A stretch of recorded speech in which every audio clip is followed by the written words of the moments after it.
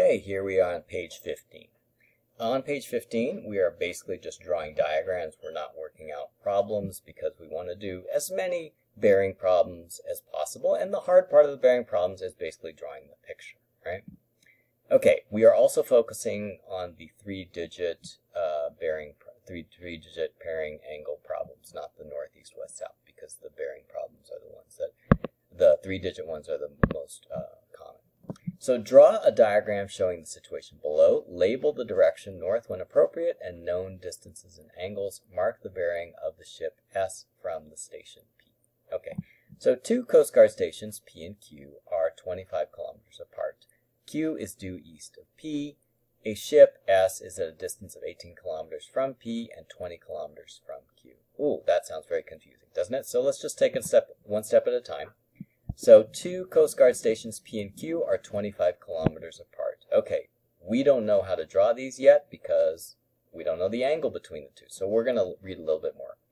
Q is due east of P. Okay, so Q is to the east of P. It's exactly east of P. So now I know I can draw them like this. And we know that they're 25 kilometers apart because that was the first sentence. A ship S is at a distance 18 kilometers from P and 20 kilometers from Q.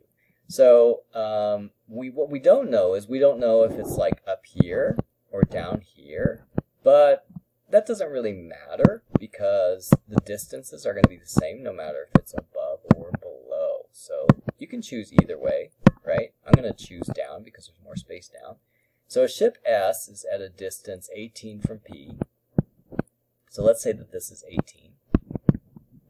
And 20 from Q. So basically it'd be like that. Even if you don't draw the 18 a little bit smaller than the 20 if it's not in scale, that's normal in math when we make diagrams. It's not perfectly in scale. We need to be able to solve the problem even if the drawing isn't perfect. Okay? All right, next one. Draw a diagram for the mobile phone mast, poles with antennas, mast positions below. So basically it's just saying, what is a mobile phone mast? It is a pole with an antenna. Okay. Label the direction north when appropriate and known distances and angles. Mark the angle corresponding to the bearing of mast P from mast R. Okay. So mast Q is on a bearing of 100 degrees from mast P and is 40 kilometers away. So from mast P. So we'll start with P. And we'll say, okay, mast Q is going to go on a direction of 100 degrees from mast P. Remember, the 100 degrees is measured directly from north. So 100 degrees is slightly more than 90 degrees. So basically, it's this direction that you're going, right? Maybe it's I went a little bit too far. Okay, so maybe it's like that, okay? So it's 100 degrees from north and is 40 kilometers away. So this distance here is 40. And then the bearing of mast R from mast Q is 150 degrees. So the bearing of mast R, oh, by the way, mast Q is on a bearing from mast P. So I forgot, this is actually Q here, right? Okay, so let's reread again just to make sure we did it right.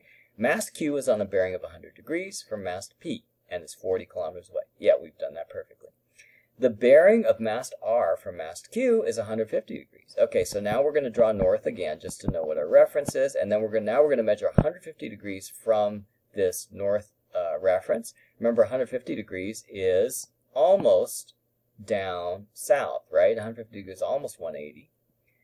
So it would be like this, and mast P and R are 60. Oh, mast P and R, but they were talking about R and Q. So they don't give us the distance from R and Q. They just tell us that mast R is 150 degrees from mast Q, which here we've drawn that.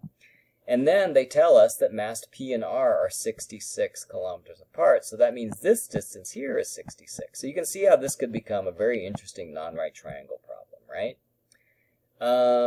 What else? We mark the angle corresponding to the bearing of the mast P from mast R. So what they're saying is, okay, the angle that we want to mark additionally would be this angle here. It is the bearing of mast oh, I'm sorry, I did the wrong thing. They want to know mast P from mast R, not mast R from mast P. So in order to do that, let's draw the north reference for mast R, because that's the from point, right, from mast R. And then we're going to draw the bearing all the way to P, right? So this bearing here is the bearing that we wanted to draw. Okay, it is the bearing of mast P from mast R. And we don't need to calculate what that angle is. That would be a huge, difficult trig problem. So what we want to do is just to be able to draw the picture, which is definitely worth something. Okay, last problem.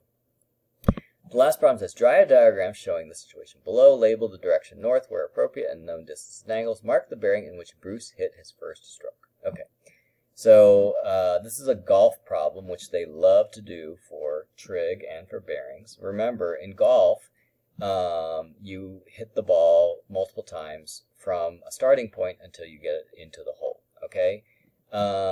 You don't really need to know what a par 3 hole is. It just means it typically takes 3 strokes to get into the hole if you're a really good player.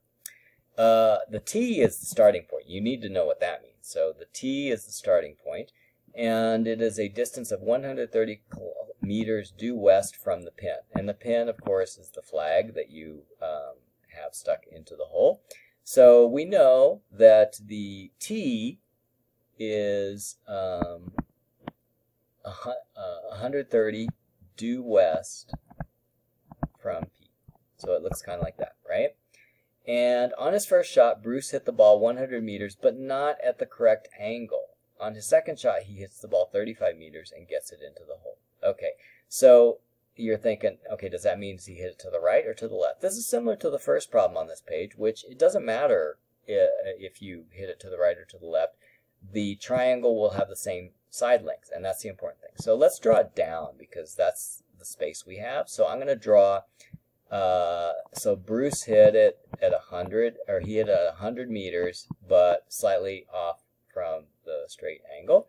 And then on his second shot, he hit it 35 meters, and it gets into the hole. So that means he got it into the hole in 2 strokes, which is much better than par 3. Good job, Bruce. Okay, and so now I think we're already done. So on his first shot, he hit the ball 100 meters. He hit it to the right in this drawing, or although we could have hit it to the left if you wanted to, you would get the same proportions. And then after he hit it 100 meters to the side, then he hit it 35 meters into the pin. So that would be the third side of the triangle. So we have a triangle drawn, a non-right triangle, and you can see how this could become a trig problem. Not too difficult of a trig problem, but it could be a trig problem because now we have all 3 sides. Okay? And let's see, what else should we do? We label the direction north when appropriate and known distances and angles. We don't know any other angles, okay? Mark the bearing in which Bruce hit his first stroke. Okay, so remember, bearing with 3 digits, you start with north pointing up, right? And so the bearing of his first shot would be this 100-meter shot, and so the bearing would be measured clockwise from there, so that would be the bearing here. I'm just going to mark it B here. All right? That's it. We're done. Maybe in an exam you might draw this picture, and then maybe they might ask you what B is or something.